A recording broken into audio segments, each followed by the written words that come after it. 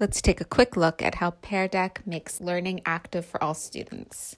In Pear Deck, there's a projector view and a student view. Students have the ability to type in answers, draw, and more. From the projector view, all answers will be displayed without student names attached. Teachers can go back later to get that information. Here's an example of a timed warm-up. Set the timer for 30 seconds, and students can drag the dot on their map to places that they've traveled over the summer. Taking a look from the projector view, we can see where all the students are placing their dots and have a conversation. You can also switch the view so that we can see each student one at a time.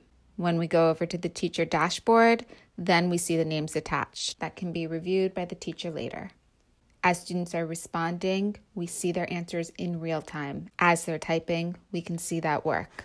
If one student is confused, they can honestly respond and give you the information that you need as a teacher without them being called out in front of all their classmates. In addition to typing responses, you can sketch out graphs or anything you want, really, drawing with your mouse. And then Pear Deck has some built-in slides to encourage critical thinking, to have students make connections. Quick temperature checks are a great way to see how all students in the classroom are feeling and how you should proceed. At the end of the lesson, encourage students to reflect and summarize their learning. Pear Deck has a variety of prompts to choose from to help encourage this type of thinking. Again, after class, you can easily go back to your teacher dashboard to see how each individual student is responding, but in the classroom, you will be projecting responses without names attached.